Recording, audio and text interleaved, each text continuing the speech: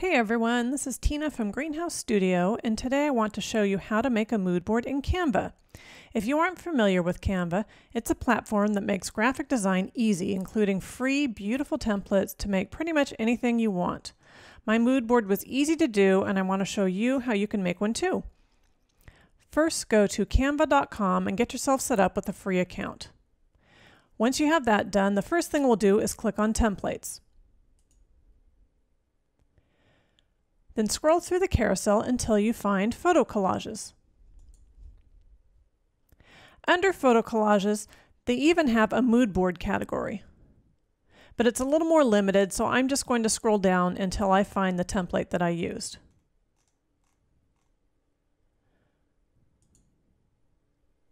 Find one that you like and then click Use this template.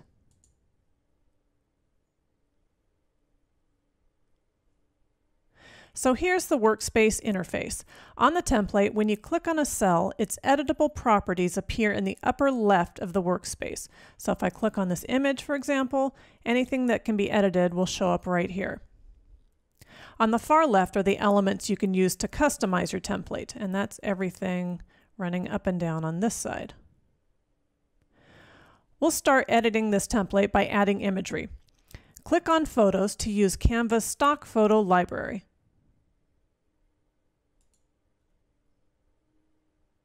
Here you have stock photos to pick from, and you can type in a search, and all of your options will come up. If you do see a crown, that means it's part of Canva's paid version. You can also add your own imagery by clicking Uploads and inserting files.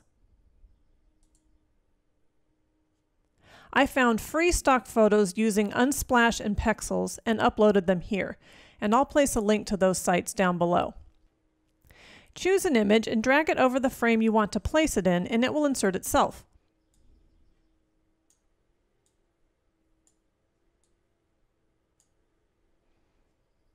Double-click any cell to align the photo the way you want it.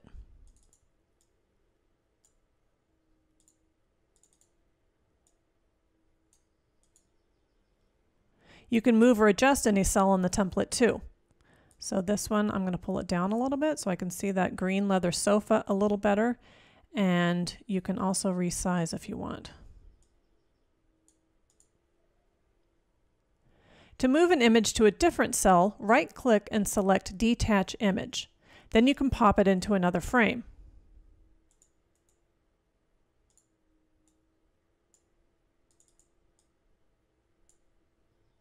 You also have options for tweaking your images. One that I think is important for mood boards is called tint. Often you'll find an image you like, but its colors might not really coordinate with your color palette. This is especially important when you're doing a branding mood board. You can adjust the tint so it looks more cohesive with your color palette.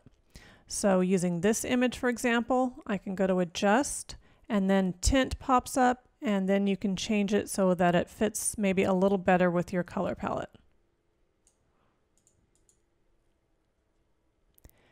You can change any color palette by clicking on a frame and then clicking the color icon in the upper left.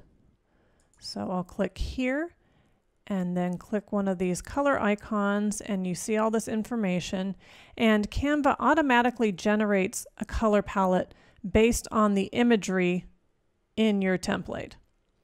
And then in addition to that, you can copy and paste in a hex color, or you can drag this around to change it to any color you want.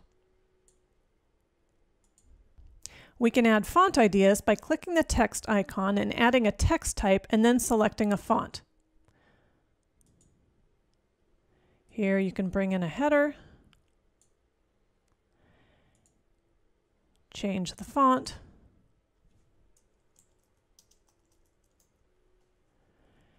and you can make other changes too.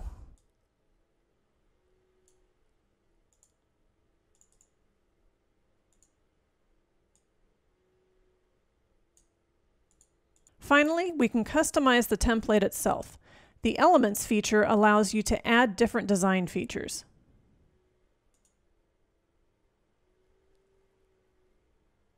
Some are listed below, but if you scroll through the carousel up top, you can see all the different categories.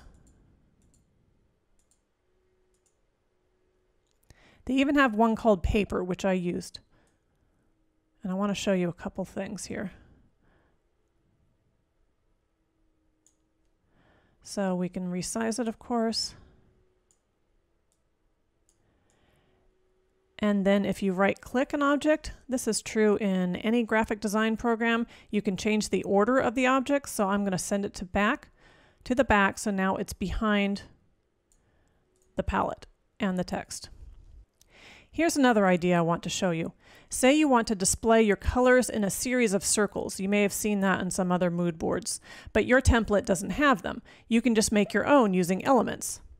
So now I'm going to delete this palette and bring in a circle, and I will change it to white and resize it. And I could do Control C or Control V, or I can just hit the duplicate button and change the color again. Resize it a little bit so that it fits, and Canva makes it really easy to align things. And then I can duplicate and duplicate again.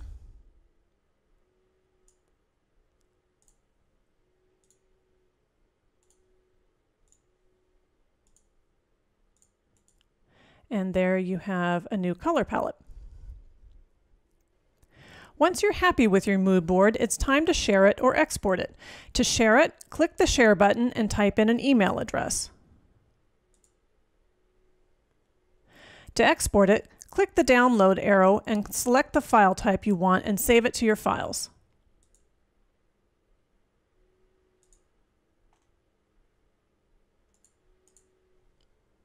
So there you have it. Canva makes it really easy to create beautiful mood boards. You can share them with your clients or use them in your business or for a project. So open up a free account, pick a template, and play around with its features and see what you can come up with. Thanks for watching. If you found it helpful, please leave a like and a subscribe, and I'll see you next time.